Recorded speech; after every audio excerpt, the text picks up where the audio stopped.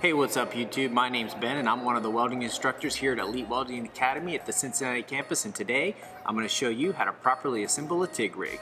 Okay, so I have an assortment of TIG parts laid out here. We're not going to use all of these parts assembling our rig today, but I did want to kind of give an example to kind of show all the different options when it comes to TIG part choices.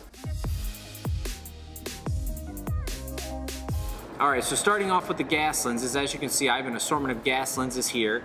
I have more of like an old style gas lens. This is a little bit of an older style, not really used too much anymore, but I just wanted to show the difference. Here at Elite Welding Academy we use more of a traditional lens that has the actual diffuser screen on there, and these are a little bit better for gas coverage and whatnot, so that's why we stick to these here at Elite Welding Academy. And obviously you have your different size cups for different preferences.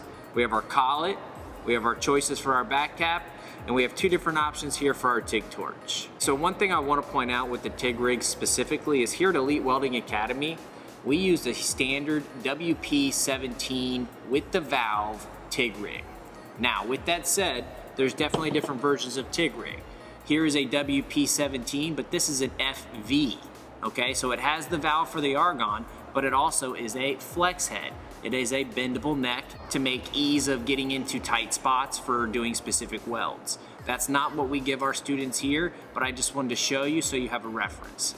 Now, before I go any farther, one thing I do want to point out is that with CK Worldwide branded rigs, they don't use the insulator. So as I'm doing the assembling of the TIG rig, you'll notice that I talk about the insulator during the assembly process. If you have a CK Worldwide branded TIG rig, odds are they don't use one of these. Now another thing that I want to note, these are 150 amp rated TIG rigs, which means they can handle 150 amps without any damage, but also know that there's a wide range of all different amp rated TIG rigs available. Okay, so now for the actual torch assembly. First thing, we're going to take the torch body, okay? The first step is we're going to locate the insulator. The insulator is this white little plastic thing. It has a beveled end and it has a squared end. We're going to take the beveled end and we're going to place it into the head of the torch face down. Okay? The next step is we're going to take a gas lens. Now remember, you have options, but here at Elite Welding Academy, we give our students the small gas lens because this is considered the industry standard. We're going to screw that into the head of the torch through the insulator. Now with this step, I want you to remember, only hand tighten. Don't use any tools tightening this stuff. You do want it snug, but you don't want to strip out the brass fitting in the head of the torch, okay? Now one thing I want to point out before we go any farther is now that I have the gas lens nice and tight, you'll notice that the insulator still has a little bit of a wiggle and a wobble to it. That's okay. On the next step, we're going to put the cup on, and that's going to tighten that insulator down, wedging it up against the torch body, and now that wiggle is obviously gone, okay? Next step, we're going to flip it around to the back.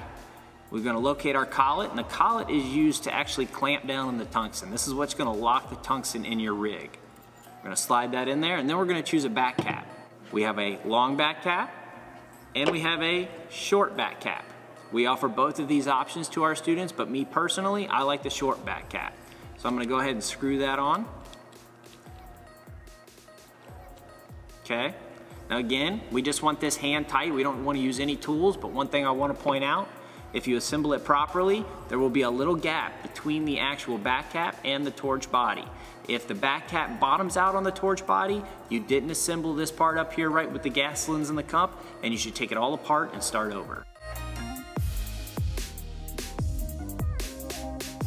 Alright, so now that we have the torch body fully assembled, now we have to get our handle on it and we got to connect it to an actual power cable. Okay, so here we have our power cable, we have our torch handle, and we have our torch assembly, okay? The first step is we're going to take the power cable and we're going to take the torch handle, we're going to slide it over the power cable, and then we're going to actually make a connection right here at the torch body. We're going to thread this on hand tight. Now these fittings, you got to be very careful. They are brass, and you can very easily strip them. So I'm going to use very small crescent wrenches to make these adjustments.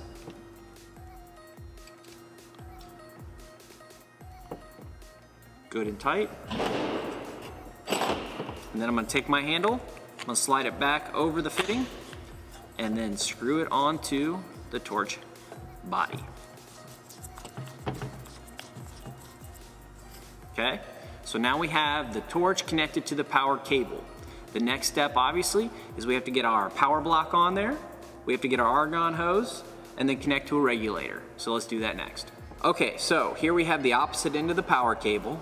We have our insulator boot, we have our power adapter, and we have our argon hose. So the first thing we're gonna do is we're gonna take the boot and we're gonna slide it over the power cable, because this is actually very, very important, because once you connect a stinger to your power adapter, this is all live. Any metal fitting on the outside of your hoses is considered live. So we're gonna cover it up with this little plastic boot. So we slide this over our power cable, make the connection at the power block. And again, I'm just gonna use my hand to tighten this up until I can't tighten it any further with my hand. And then I will just snug it up with a 7/16 wrench. And then from here, you just slide the boot over this fitting. All right, so last and final step, I have the opposite end of the argon hose and I have a regulator. Now this is just a standard regulator that we use here at Elite Welding Academy. Now the port that this is actually gonna screw into is actually in the bottom, and it's very, very simple. Okay, we're just gonna hand tighten.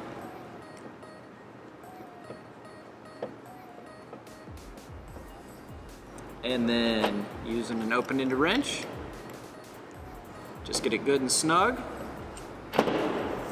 And there you go, you are ready to weld. All right there guys, so that's our video on how to properly assemble your TIG rig. If you have any questions about this video, please leave them in the comments down below. If you like this video, give it a thumbs up and definitely subscribe for more videos in the future. And if you're a student at Elite Welding Academy and you have any questions after watching this video, please come get one of the welding teachers. We'll see you later guys.